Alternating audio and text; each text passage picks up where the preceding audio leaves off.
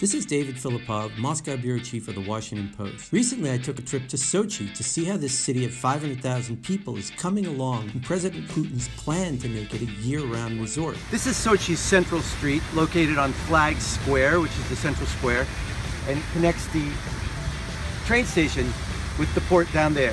In Sochi, they say this is one of the most beautiful streets in the world. Sochi's on track to see 6.5 million visitors in 2017.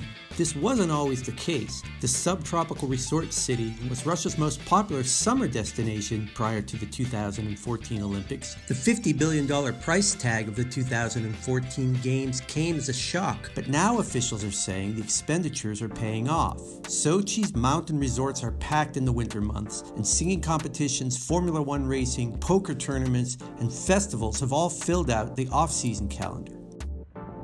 The government coaxes businesses to hold their conventions and retreats there and subsidizes vacations for state employees. On a warm mid-October afternoon, I rented a ride out on the Black Sea on a powerboat skippered by Anton Romanov. This is Anton, he's the captain. Say hi to America. He told me that just a few years ago, the port would have been completely dead in October. I left behind the palm trees and persimmons of the coast for the oak and beech autumn yellows and snow-capped peaks. It was off-season up there too, but the gondola ride up to 4,500 feet was spectacular, worth the visit on its own.